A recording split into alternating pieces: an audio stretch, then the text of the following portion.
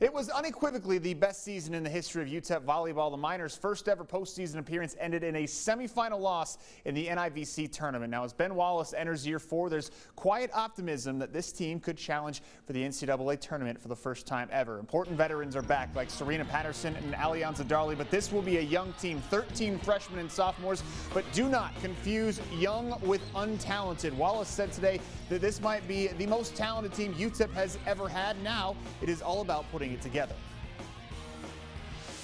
I think they're the same mentality that we came in with last year. We wanted to come and prove something. We still want to prove something. We still have not won this conference, and so we have goals that our team is setting. The standard raises every year, and I think after last year it shows like we can raise it even higher, you know? So I mean, we have more energy right off the bat, more skills, like things we need to do to compete against like people in the top 50, you know, not just like people in our conference, but beating even people in the NCAA tournament.